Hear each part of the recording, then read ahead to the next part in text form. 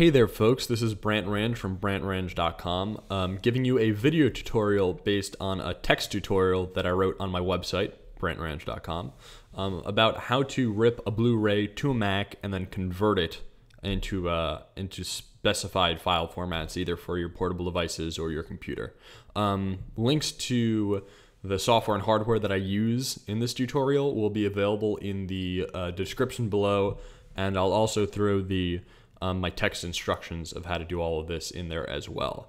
So the first things that you're going to need to get started are, of course, Blu Ray movie, and then also an external Blu Ray disk drive. Again, the hardware and software that I use in this tutorial will be available in the description below.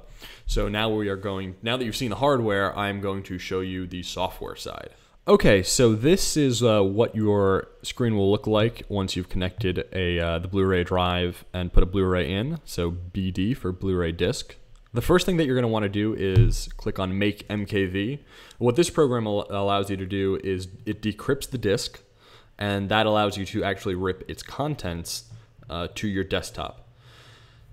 Now all you have to do is click on this, and this process takes about a minute, so I am going to actually fast forward so you don't have to deal with it.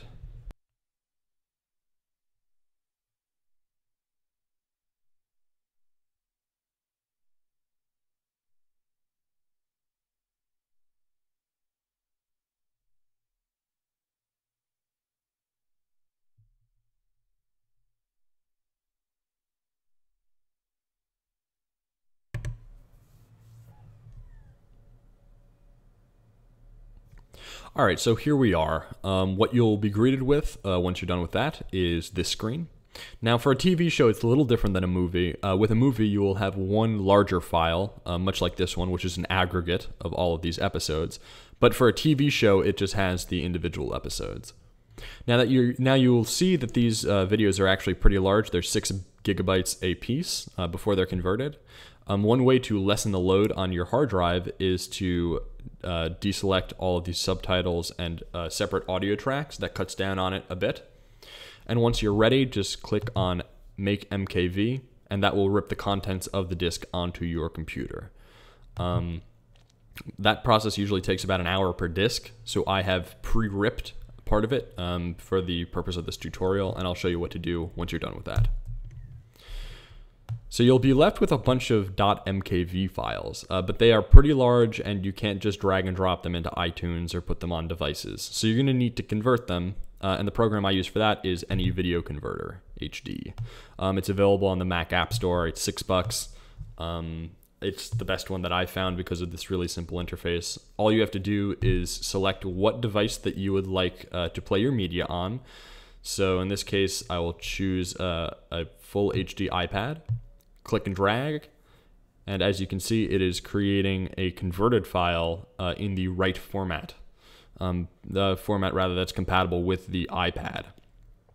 This process, depending on what you want to convert this file to, will take a different amount of time, but usually it's going to be about 15 to 20 minutes. And that's really all that there is to it.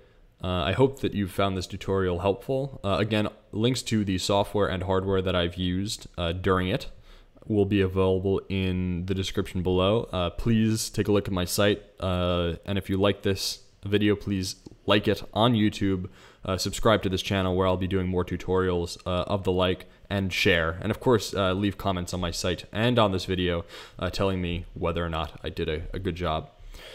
Okay, once again, this has been Brant Range from brantrange.com. Thank you very, very much, and stay classy.